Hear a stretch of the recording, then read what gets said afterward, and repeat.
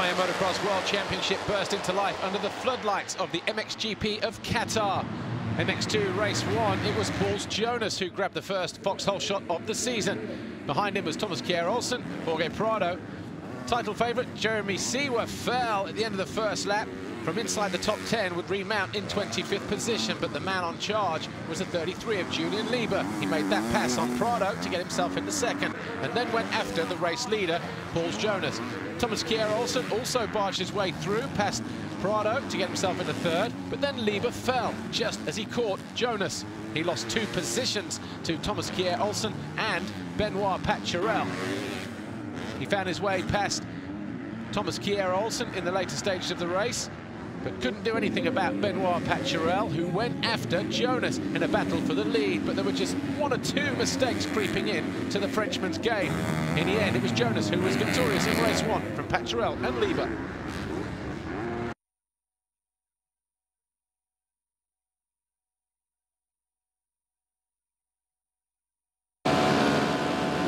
Renegade dropped for MXGP race 1. It was Antonio Cairoli who grabbed the foxhole shot. Behind him, all the rest of the best, including the 2 HRC Hondas of Bobryshev and Geiser, but they touched, and Geiser almost went down as they challenged for second. That allowed Dessau to sneak through into third momentarily, but it wasn't long before Geiser was back on the charge. Jeffrey Hurlings, injured, was riding wounded. He was running 6th for a while, but then made a mistake on the landing of one of the jumps, ran wide and lost a whole load of positions. Eventually, he would come home down in 18th in his first MXGP race. Max Nagel wasn't having a great time. He was passed by Arno Tonus, number 4. Tonus came home 7th. Nagel would eventually come home in 8th, but Dessau was having a great ride. He was placed 2nd. Behind him, the Hondas were at it again. Geiser this time charged down the inside of Bobryshev to snatch 3rd with 4 laps to go, but it was Tony Cairoli who was victorious in race 1 from Dessau and Geiser.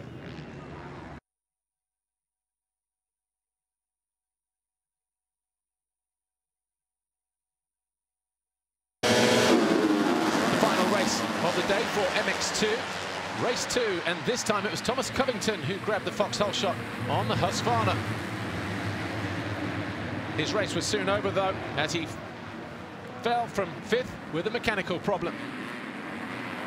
Samuele Bernardini tagged bars with one of the Honda riders out there, Chervelin. He went down out of a top 10 position, and that was going to cost him dearly in terms of a good overall classification on the TM.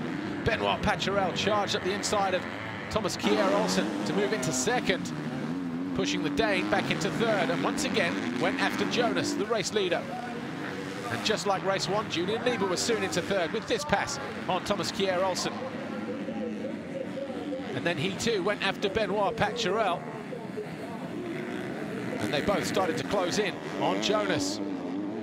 Whoever won the race was going to be the overall victor for the first time, but Benoit Paturel made a mistake with a lap to go, handing the race win and the overall victory to Paul Jonas. Paturel was 2nd, Julian Lieber was 3rd, Thomas Kjær-Olsen was 4th, exactly the same as it was in Moto number 1, and they were your top finishers here in Qatar. Of course, Jonas now leads the championship going into round 2 in Indonesia, and he holds the red plate as the championship leader in MX2 for the first time, and he left here following on in the footsteps of Jeffrey Hurlings. KTM have never lost in Qatar. Yeah, no, coming to this race, I just wanted to do 2 consistent motos, and yeah, just try to take off the pressure off my shoulders and just ride my own race. And I managed to get 2 really good starts, and yeah, I just managed also to stay calm and didn't make any big mistakes, so stayed in the lead for and 2 moto wins. First overall, that's just amazing feeling, you know.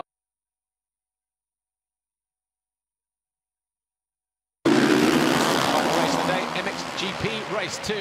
Tony Cairoli thought he grabbed another foxhole shot, but he had a bobble as he came into the turn, allowing Roman Febvre up the inside on the Yamaha for the first foxhole shot of the year for the 461 and former champion. Tim Geiser soon grabbed the lead though, with great drive around the outside at turn 2, pushing Febvre into 2nd. Cairoli was 3rd, Paulin 4th, with Koldenhoff and Dessau also challenging.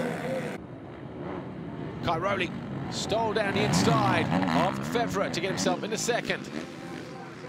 Febvre found his way past Dessau to go into 3rd. early on in the race as well. So it was all swaps and changes at the head of the field. Gauthier Paulin was comfortable in 5th. Van Horbig, 89, was comfortable in 6th. So too Bobryshev in 7th. Those 2 guys, or 3 guys, not really making any inroads into each other. Tim Geiser, though, had about a 4-second advantage at one stage, but Tony Cairoli closed him in the last couple of laps. And with 2 to go, he went around the outside and down the inside of the defending champion to take the lead away in the dying moments of race 2.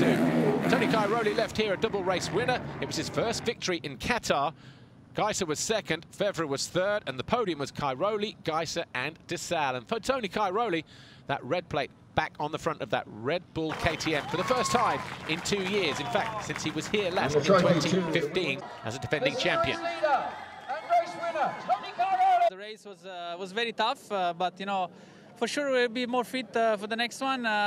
For sure, I'm really happy about this double victory. It was I didn't know to have the red plate back in the bike how it feels, but you know, 2 long years. But we tried to keep it now.